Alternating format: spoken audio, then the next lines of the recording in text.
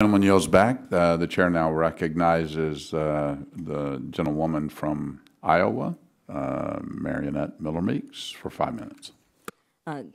Thank you, Mr. Chair. And I'm going to start out today by actually lauding renewables, but I also want to acknowledge that sometimes we forget, and especially this administration, that renewables are more than just wind and solar. My friend from the great state of Utah, Mr. Curtis, has some of the most abundant geothermal resources in the world. Like much of the Pacific Northwest, Chairwoman Rogers has abundant hydropower in the 5th District of Washington State. And in Iowa, the corn state, which is an energy state, we're proud to have abundant ethanol and biodiesel. Ethanol's use is widespread.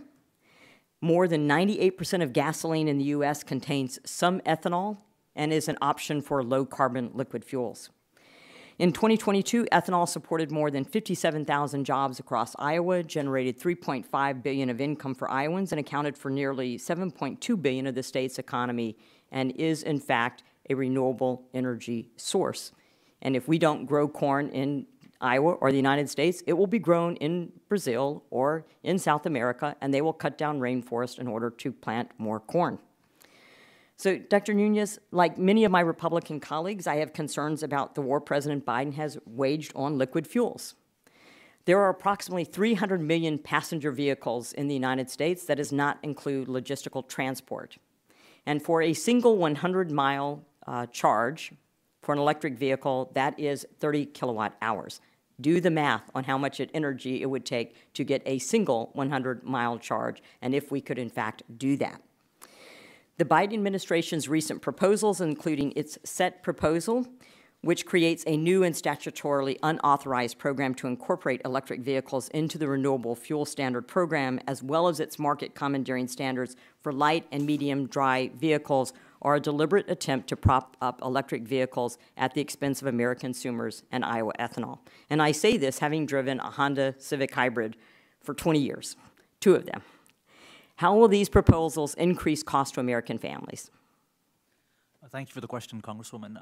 I think if you look at the EPA's own numbers regarding the improvements in fuel economy that you would need to achieve to comply with the regulatory standards, we are talking, at least for internal combustion engines, about thousands of dollars.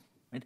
In the absence of selling electric vehicles, the price of conventional vehicles would, at a minimum, go up by about $2,000, at a minimum.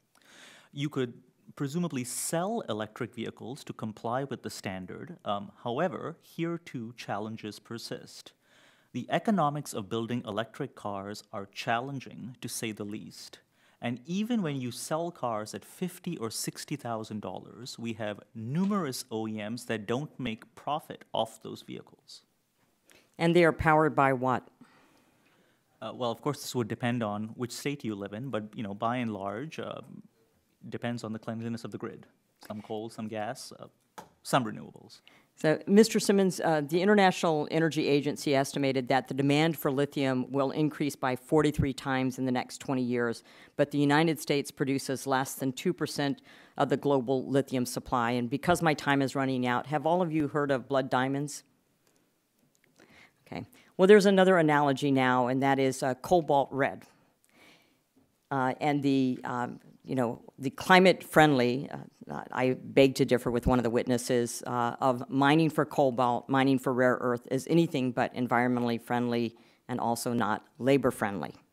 Does the United States have reserves, Mr. Simmons, to meet the expected lithium demand?